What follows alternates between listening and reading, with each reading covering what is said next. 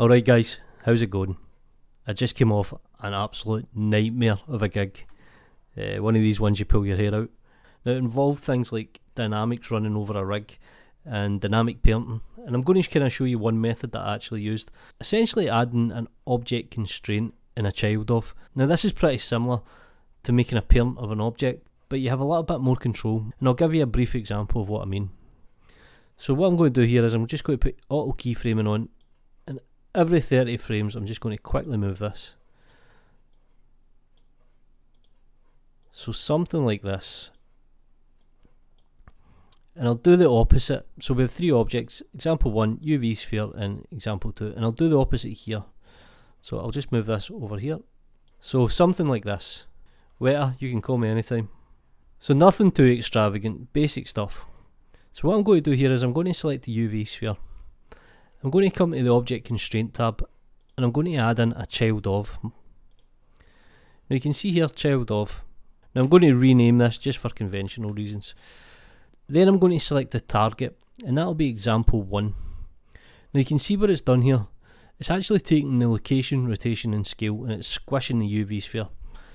So if we hit set inverse, that'll actually reset it.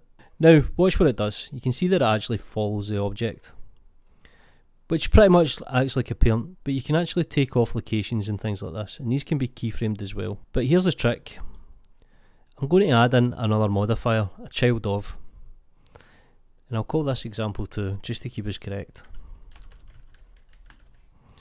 And I'm going to target example 2. So we have the same problem, so this time we need to set inverse. Now watch what it does. It actually targets both these objects, so it's kind of been constrained between the two of them, which might be what you want, but let me show you a trick. Now let's make sure we've got the object selected, and what we can do here is this little disable enable. We can actually keyframe this. So what I'm going to do here is I'm going to quickly disable on example 2, and I'm going to keyframe it on example 1. Now watch what it does. Now you can see this one is set and this one's disabled.